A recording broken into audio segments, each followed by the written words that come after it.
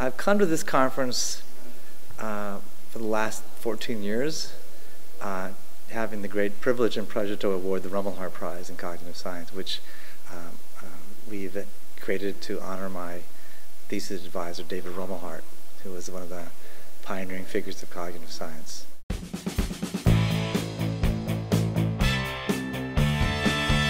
So we had given this prize away for 9 years. Just here's a check and here's a plaque, right?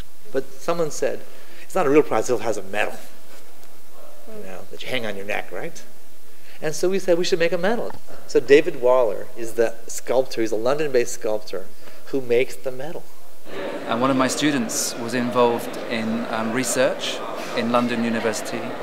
She was in contact with someone from the Rumelhart selection committee, and through conversation, she asked me to consider producing the medal, and I agreed. So this London-based sculptor worked with me in the Garfield, Indiana, to make the medals.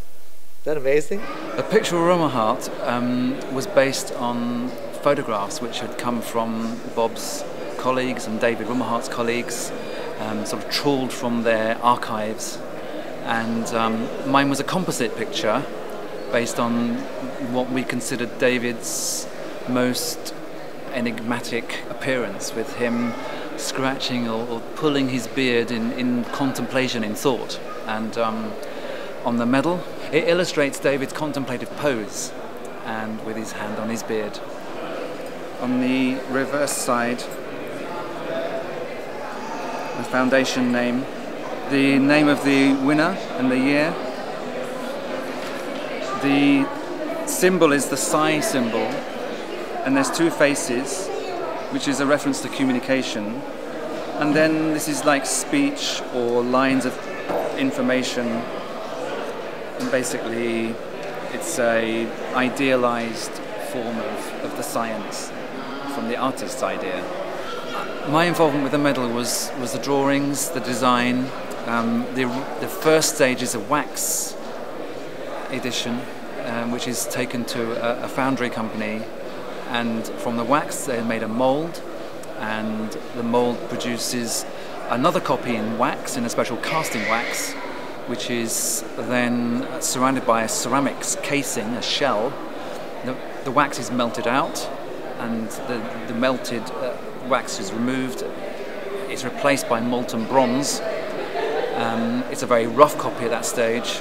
After that, it's removed, cleaned, and polished, and then coloured with heat and chemicals.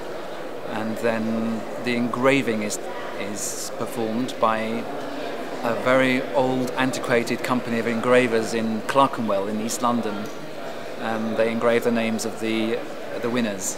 And in each of those stages, because it's done by hand and not by machine, and it's done by artisans, in each of those stages there can be small modifications in maybe the shape of the hair, the rim of the glasses, perhaps the edge of the disc.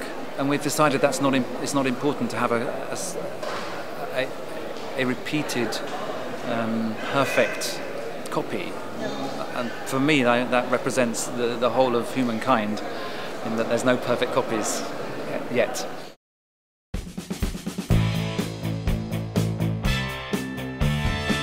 First toast is to David Rumelhart. Second toast to Linda Smith, the 13th recipient of the Rumelhart Prize.